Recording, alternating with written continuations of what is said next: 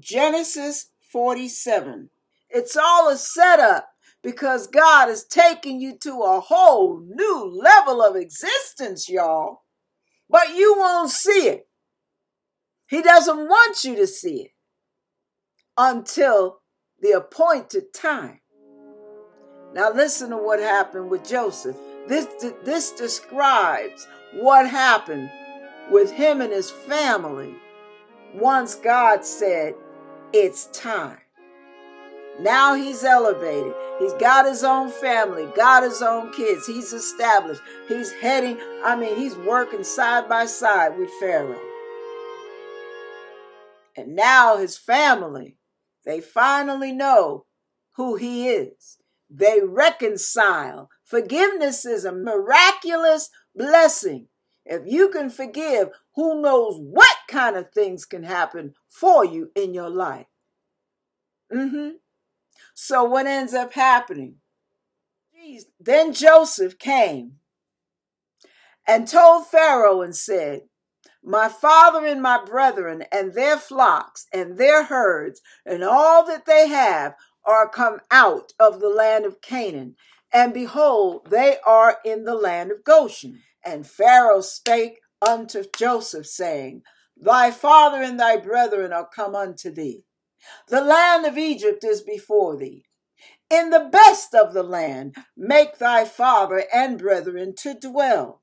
In the land of Goshen let them dwell. And if thou knowest any men of activity among them, then make them rulers over my cattle. And Joseph placed his father and his brethren, and gave them a possession in the land of Egypt, in the best of the land, in the land of Rameses, as Pharaoh had commanded. And Joseph nourished his father and his brethren and all his father's household with bread according to their families. And there was no bread in all the land, for the famine was very sore, so that the land of Egypt and all the land of Canaan fainted by reason of the famine. Listen.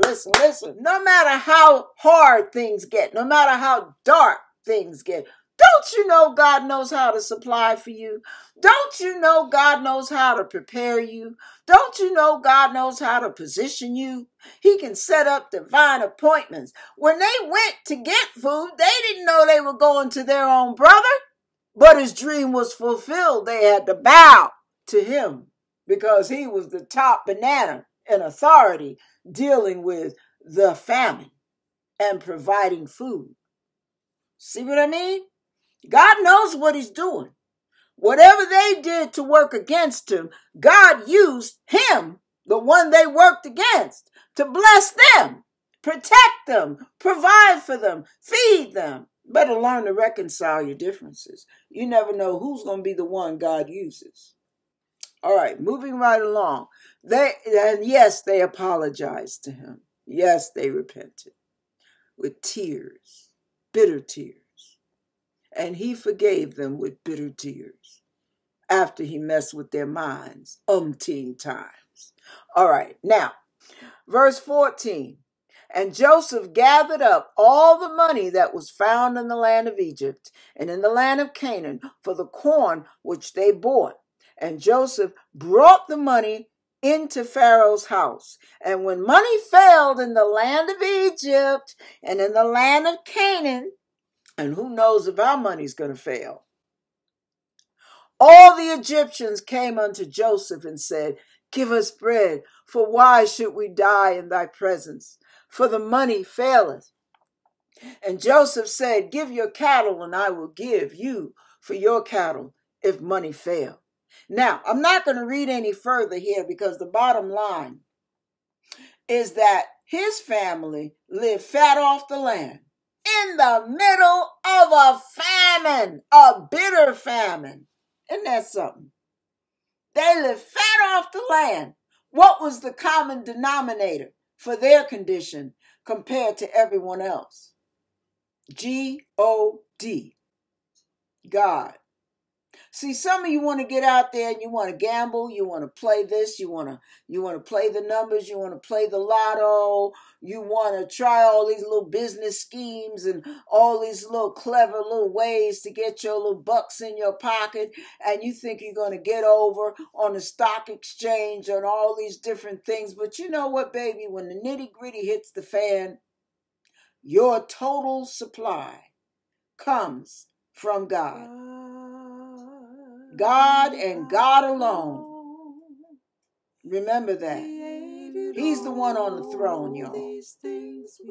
Not the government, not Uncle Sam, not president, not governor, not mayor, not Congress.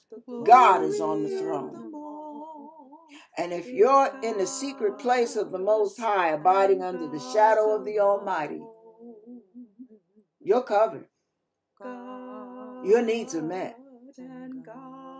But my question to you is, who are you reaching out for to meet your needs? Who are you crying out to? As the little chicks in the nest, they're calling on mama to feed them.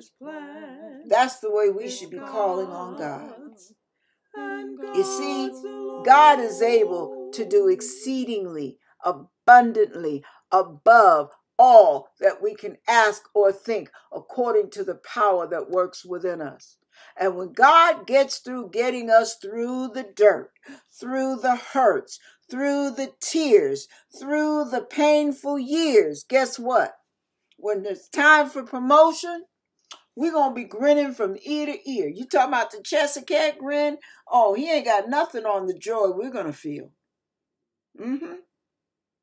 We can be right in the middle of a famine, right in the middle of a crisis, right in the middle of an economical blast. I mean, a total crash. We can be in the middle of hell itself on earth.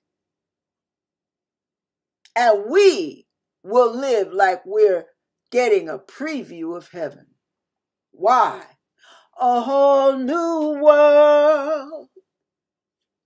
A new fantastic point of view. See, when you're way up here and you're above the enemy, like the song says, it's crystal clear. You can see things from a whole new vantage point because you're not in it. You're above it. Because God has raised you up. And when God promotes you, your perspective changes. And you realize what's down there is small compared to what's up here with me. So what's your perspective telling you right now? What kind of a mind game is it playing on you? Now I want to share with you who God is. Joshua chapter 1. Go with me to Joshua chapter 1.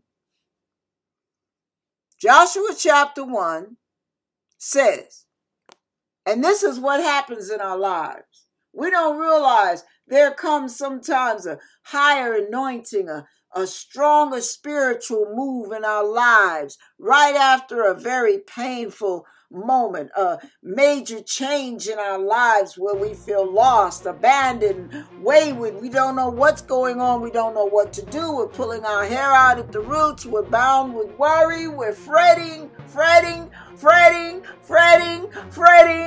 Where do I go? What do I do? Who's going to help me? What do I do now? Oh no. And God says, chapter 1, verse 1. Now after the death of Moses, death plays a real role in our lives when it comes to pain, doesn't it? After the death of Moses, the servant of the Lord, it came to pass that the Lord spake unto Joshua the son of Nun, Moses' minister, saying, Moses, my servant, is dead. Now arise, go over this Jordan, thou and all this people, unto the land which I do give them, even to the children of Israel. Every place that the sole of your foot shall tread upon, that have I given you.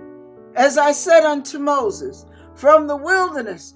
Woo! Oh my God, I'm feeling this right now.